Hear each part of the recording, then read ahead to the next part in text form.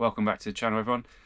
So in this video we're going to go over setting up the TV aerial, how to get the best signal, how to position it, and if you're having any problems actually getting a signal, again, areas where you should be looking to actually get that corrected. Somewhere you can check, just make sure everything's connected as expected. So hopefully this will be beneficial, and we'll get cracking.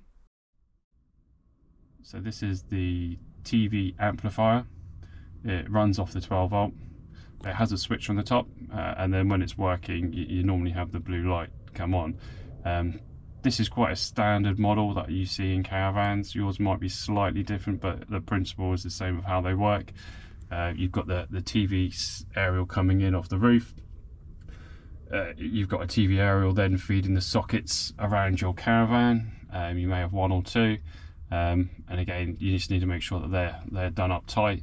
They are a twist connection. They're not your standard ones you have a TV at home where they just push in on the basis that when you're traveling, obviously they can rattle loose and fall out and then cause you problems. So they do pinch up and give you a good connection.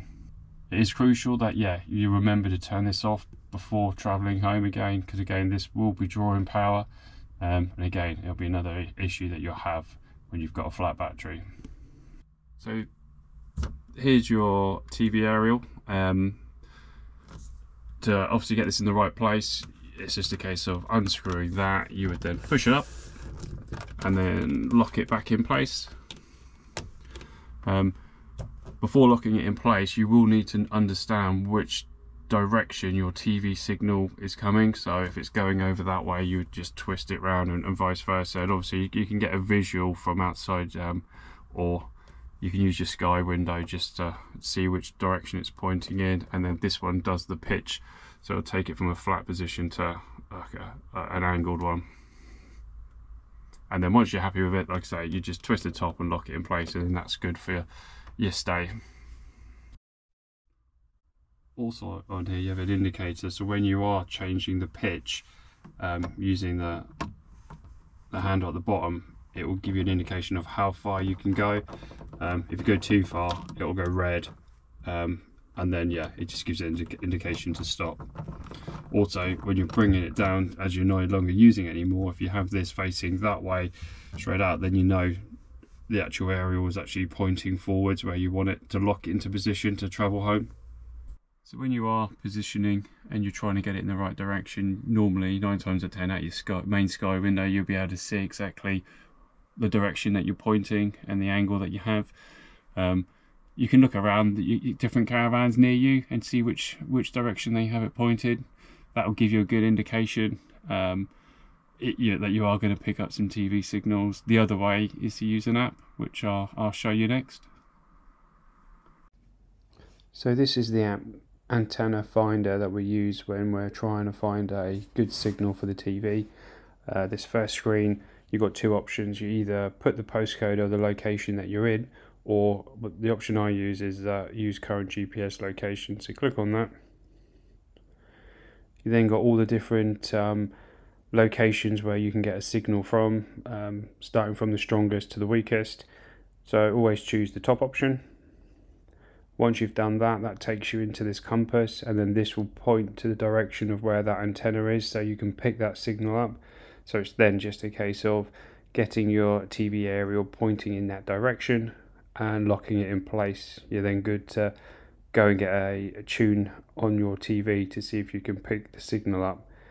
If you're not getting all the channels, or it's flickering, things to check are making sure that your amplifier is turned on, and then just checking your cabling from that to your TV. So when it comes to problem solving anything in terms of TV aerials, if you need to check the TV socket itself, it's quite straightforward. It's just a case of this would unclip, leaving this part. You then unscrew the two screws, which then obviously gets you to the actual two sockets themselves.